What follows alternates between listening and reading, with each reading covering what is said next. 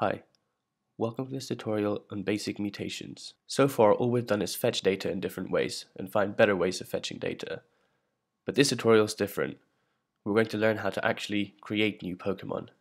Great, so let's start as usual by cding into the right directory.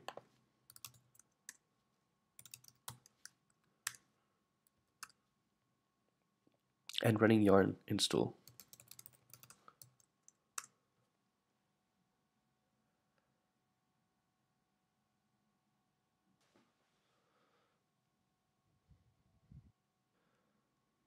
Now that we've done that, let's go ahead and open it up.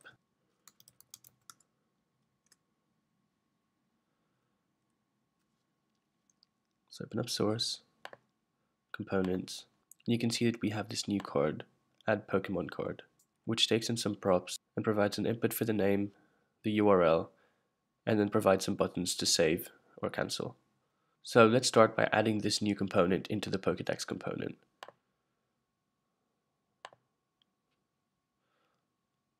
I'll go ahead and just steal the code for that.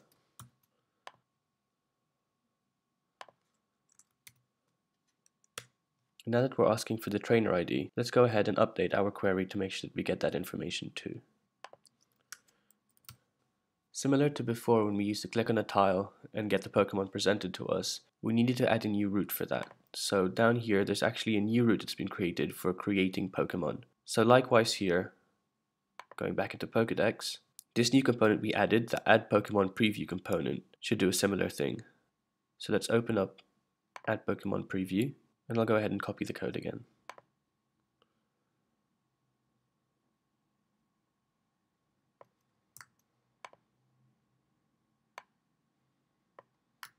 Now when we click this link, we're going to go to this new route, passing in the trainer ID, which by the way is over here, and we should get the Add Pokemon card rendering when we do that. So before we move on, let's go ahead and make sure we paste in the right import.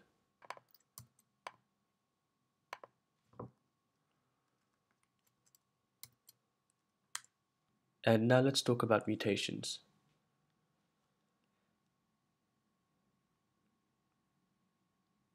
So let's open up Add Pokemon card. And right now this doesn't really do all that much. It displays a few text boxes, but let's define the mutation that's going to actually create the new Pokemon in the server.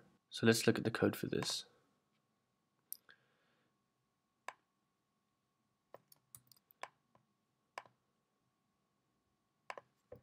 If we go ahead and paste this in down here, we can see that we have this mutation, create Pokemon, and the variables name, URL, and trainer ID are defined. So let's see what this looks like when we execute this in our graphical editor.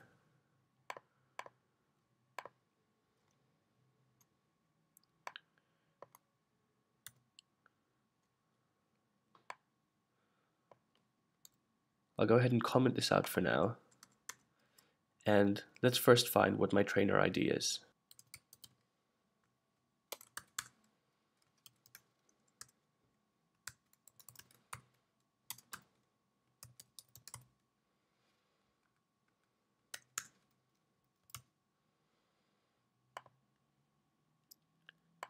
If I run this query, we can see that my ID is out here. This is my trainer ID. I'm going to copy that for now. Go back to this query, remove it, and uncomment this mutation. I'm going to remove the name, just call it a general mutation. And instead of defining these as variables, I'm just going to come up with some temporary values to test this out.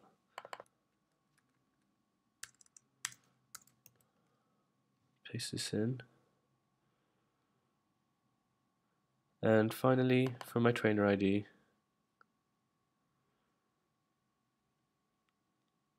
go ahead and copy this and paste this in. Okay, so now I've just defined the create Pokemon mutation with the name test, a URL, and a trainer ID, which I figured out, which was mine, for the past query I did. Now let's run this and see what happens. Okay, in my response, which I've defined, the trainer ID, own Pokemon's ID, I now have 4 Pokemons, and if I look at my data browser, I refresh my page, and I open up my data browser. I can see I have a new Pokemon with the name test and this URL.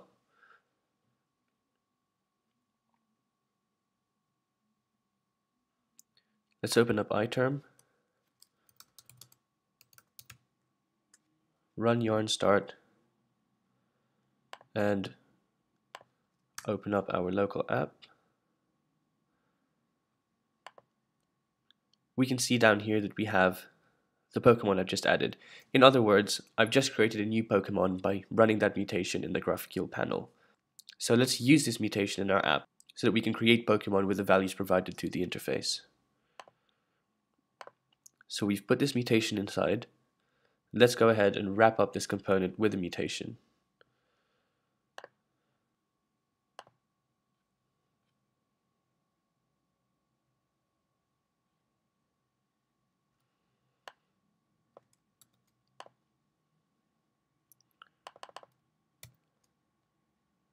You might be wondering around this point, we've defined these variables, but how exactly are we going to use them? How can we pass in the name, the URL, and the trainer ID into this mutation we've just defined?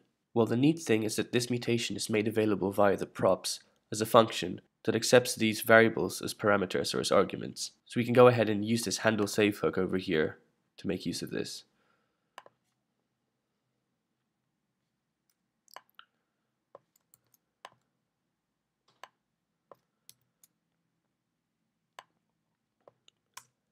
Here we're deconstructing the state to take the name and the URL and assigning it to these name and URL variables.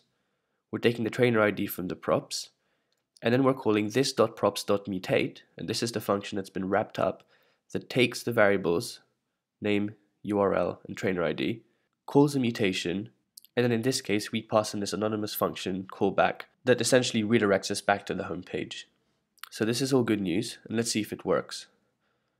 As the app's running and hot reload's enabled, we should be able to go straight back in, refresh the page just in case. We'll click the plus button, we'll add a name, test, and we'll just put in a fake URL for now. Okay, well nothing seems to have happened. Let's try refreshing the page. And we can see that when we refresh the page, this so-called Pokemon, very lazy one without the image, has appeared. But why do we have to refresh the page? This is because we need to tell Apollo's cache that something's updated. In this case, the way we're going to do that is by assigning a unique ID to each object. Now if we add a new Pokemon,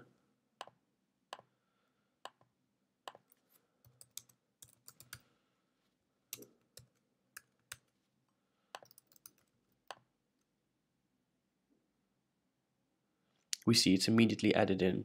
Okay, so in this tutorial we've learned how to create mutations, we've learned how to define mutations, use them in our app, and also understand how to pass variables into mutations. See you in the next tutorial where we'll talk even more about mutations. Thanks for watching.